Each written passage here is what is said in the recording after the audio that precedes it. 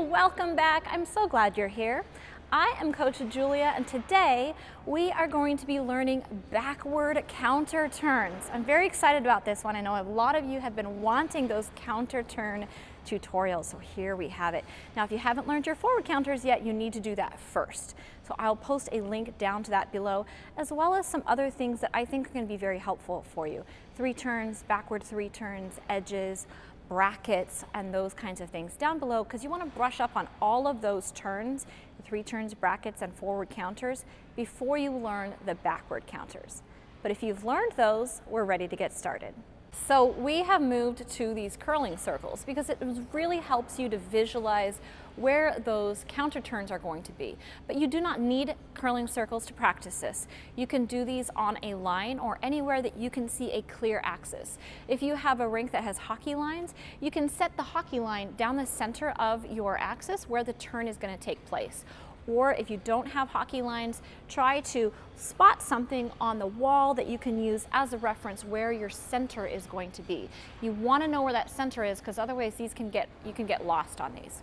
So we are going to start with our right back outside counter. Okay, now for these counters, you're going to start with your upper body facing in towards the circle. Okay, these are very much like brackets. So if you've learned your brackets, you're going to apply those same technique ideas to your counters. They're like siblings. Okay, so we're going to start with our body facing in. I am going to be pushing with my left foot so I can get onto my right back outside edge to mimic the shape of this curling circle. Okay, now I am going to put my free foot to the side just like this so I can control it. There's a lot of different techniques on where you put your free foot. If your coach has a different idea about where your free foot should be, just follow what your coach is saying. I don't see you guys in person, so I can't give you the same kind of technique as your personal coach. So if your personal coach sees you're struggling with something and wants you to put your foot in a specific place, just follow what they're saying. Okay, so my right hand is in the back. I'm going to push onto my outside edge. I'm going to lift my toe, and now I'm on my right forward outside edge. So counters, switch circles, but stay on the same edge. So if you're starting on your outside edge, you want to end on your outside edge. Now, a backward turn turns over the heels. Okay, you're lifting the toes and turning over the heels, and that applies to these counters as well. Same idea. You're going to push, lift the toe, press down with your forward hand, and head on to the other circle.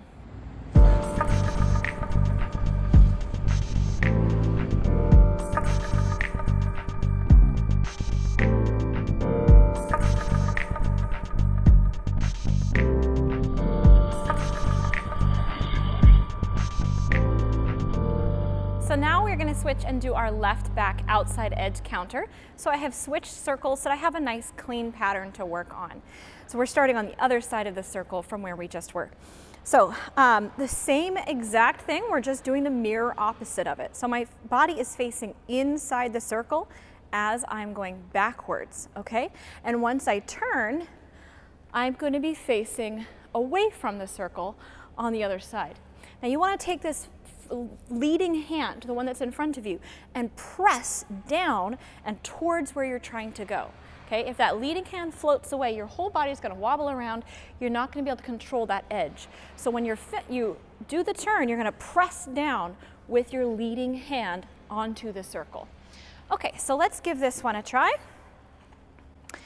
Keep that core engaged, hips tucked under. As always with these moves in the field, you want to keep your shoulders over your hips, okay, so that you don't have anything throwing you off and making it more difficult to do these turns.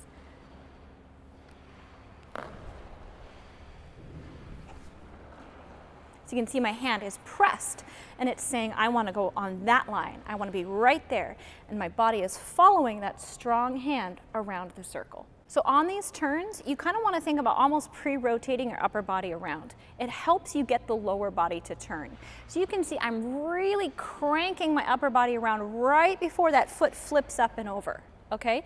And then pressing down with that leading hand. Okay, so I'm going to push onto my outside edge, crank my upper body around, and then press and check out nice and strong.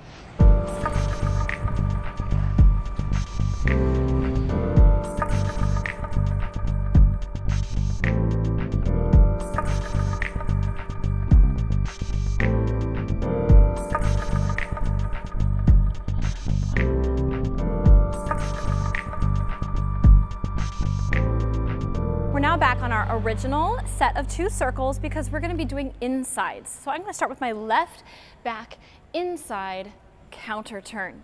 This means I'm going to end on my left forward inside edge because again, we stay on the same edge, we're just switching circles. Okay, so for this one, you're going to give yourself kind of a funny little push. It's like a little swizzle, and then your foot will come up. Okay, just kind of like your back inside edges. All right, so if you've learned your back inside edges, which you should have at this point if you're working on these, you want that same kind of a little swizzly push to give yourself some power. Again, I'm facing inside the circle on the intro and facing outside the circle on the second half. Okay, so these are going to be inside edges. I'm going to give myself a push.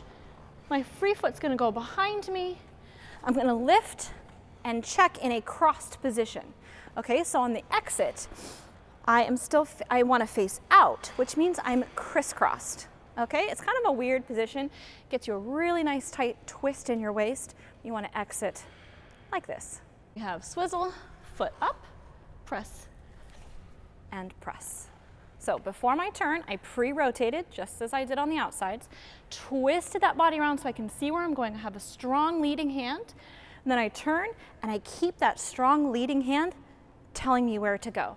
Let's try that one more time on this foot.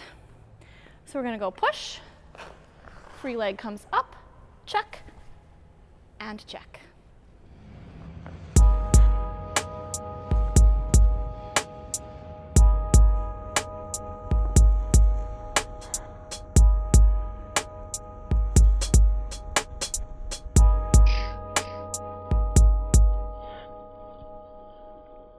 So now we have one more backward counter to learn.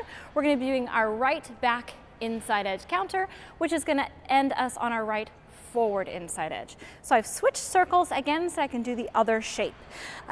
Our body is facing in on the beginning, facing out on the ending. I'm going to have that really strong core. Your core is so important on these counters. You're going to give yourself that funny little push with the left. Free foot goes behind you. You're going to lift your toe and check. So with these backward turns, your toes lift up. To make the turns, you're turning over the back of your skate. Let's try that again. Hips under, strong core, shoulders over hips. Use your knees. Give yourself a push. Lead with that left hand. Check. Lead with that left hand.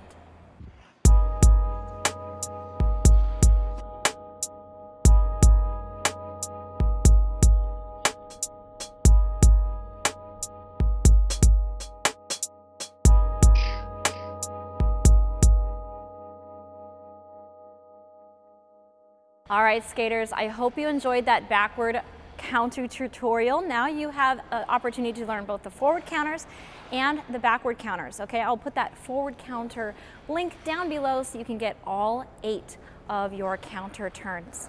As always, I love seeing your progress videos, so please tag me on Instagram at Skating Coach Julia so I can see your progress. If you enjoyed this, please do give us that thumbs up. And as always, I look forward to reading all your comments in the section down below. If you haven't done so yet, then hit that subscribe button and the little notification bell down in the corner so you can see all my videos when they come out. Happy skating, and I'll see you next time.